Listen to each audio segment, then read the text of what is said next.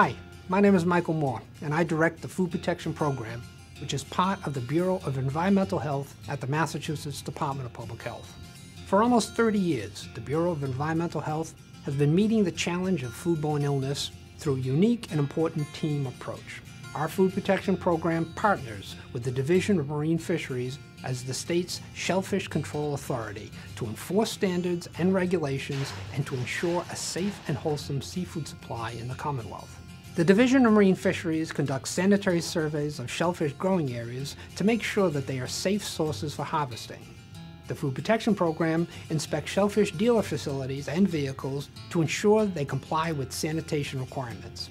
Our agencies have partnered to deal with emerging threats, including Vibrio parahemolyticus, or Vibrio, a naturally occurring bacteria found in coastal embayments and estuaries. Consuming raw shellfish containing Vibrio can result in gastrointestinal illness. This risk is minimized when harvesters and wholesale dealers safely harvest, ice, transport, and store raw shellfish. We have developed the shellfish sanitation training to comply with federal requirements for shellfish harvesters and dealers. Our goal for this training is to provide you with basic information concerning shellfish sanitation that will allow you to harvest, handle, and ship your products in the safest manner possible. These practices will also minimize the risk for growth of pathogens, including Vibrio. Working together, we can continue to provide the safest shellfish possible, protecting consumers and a key industry in the Commonwealth. Hello, my name is Dan McKiernan, Deputy Director for the Division of Marine Fisheries in the Department of Fish and Game. The Division of Marine Fisheries works closely with the Department of Public Health, harvesters, and wholesalers to protect the shellfish industry in Massachusetts. This training is one of the many steps we're taking to ensure that growing and harvesting practices meet state and federal standards. Complying with these practices and the Vibrio Control Plan will help protect consumers and those who work hard to bring shellfish safely to market.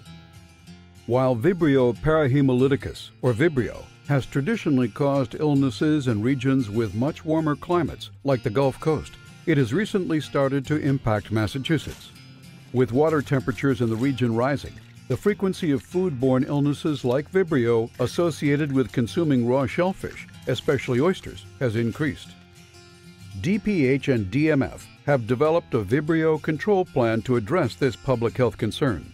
The plan requires commercial harvesters and wholesale dealers to take measures to mitigate the growth of Vibrio bacteria in oysters harvested in warm summer months.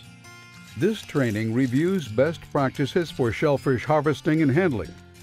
It is based on requirements in the National Shellfish Sanitation Program, known as NSSP, and mandates from the U.S. Food and Drug Administration.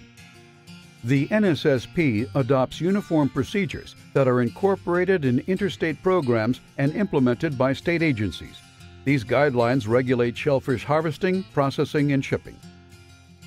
After participating in this training, you will understand basic shellfish sanitation through best practices for harvesting and post-harvesting, transportation, handling, and processing of shellfish for raw consumption. The importance of rapid cooling and time and temperature control for raw shellfish, and the advantages of using certain techniques designed to prevent the growth of Vibrio bacteria and minimize the risk of illness associated with the pathogen. Each of these approaches will help you provide consumers with the safest shellfish possible.